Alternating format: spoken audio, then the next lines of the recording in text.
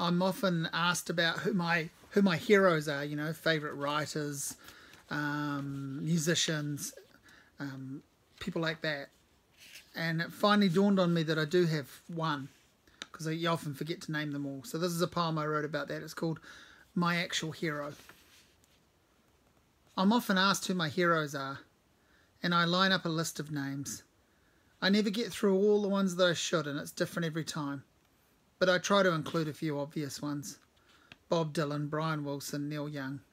And I try to mention a few lesser known names. They shouldn't be lesser known if you're asking me, which is exactly what's happening. Bob James, John Waters, Janet Malcolm. But there are so many problems with lists. Number one, they can never be definitive. And secondly, they can start to go on and lose the reader. The other thing, and this is off list now, is that lists are sometimes more than what you need. The simple truth for me is I have one hero, and I have never mentioned her because I don't know her name. So as important as Steve Martin was when I was growing up, and Wes Craven, and Stephen King, and Suzanne Vega, and Larry Bird, and Steve Gadd, and Robert Cray, and about 200 other names, and my friends and family too, of course, the greatest thing I ever saw was when some visitors up at my family home were leaving in a rental car, and it broke down in the driveway. They'd barely made it to turning around when smoke billowed, and the steering wheel locked.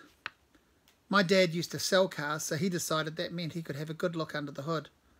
And besides, he was probably thinking if he confirmed the death of this one, they might leave his yard driving a brand new vehicle. Old habits die hard, old cars too. The guy no longer driving the rental car got out and kicked at a tyre, pretended he was a man that knew about these things, and scratched his head as if the diagnosis was about to come to him. His wife didn't even remove her seatbelt. She just stayed put, reaching into the glove compartment where she took a large book and turned to her place, put her head down, and carried on with her reading. Not for her the awkward smiling of a "here we go again, hello," so quickly after that goodbye. Not for her to pretend she knew the first thing about cars or billowing smoke, or any of the nonsense that was stopping her from getting to wherever point B was meant to be. She was stuck for that moment at point A, and the car had failed in its simplest of duties. But she had her book, so she started to read. Since she hadn't been driving and wasn't a mechanic and didn't have an alternative method of transportation, she was just going to sit in that car and read while a tow truck or a taxi turned up to fix whatever was wrong. I got the feeling that as far as she was concerned, there was more right with the situation than wrong. When you're meeting someone for the first time, you cannot take out a book and read. It's considered quite rude. And when you're driving, it's dangerous to read. It's certainly never recommended. Even in the passenger seat, there's a motion sickness that creeps in if you're turning pages while wheels are turning. So she had found a perfect window, even though it remained rolled up tight. She had said her hellos and then her goodbyes. She had not been rude.